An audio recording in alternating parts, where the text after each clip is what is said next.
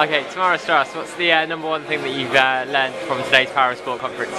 It's probably the value of the sponsorship that we've got for London 2012 Olympics for Holiday Inn, and the engagement that we've got from a brand point of view, from a customer point of view, and the fact that we're going to be running accommodation for 17,000 athletes, and how that's really worked for us in the business, but also from a brand tracker point of view. And it's just good to hear, not just from our consumer research, but also through today's conference, about some benefits.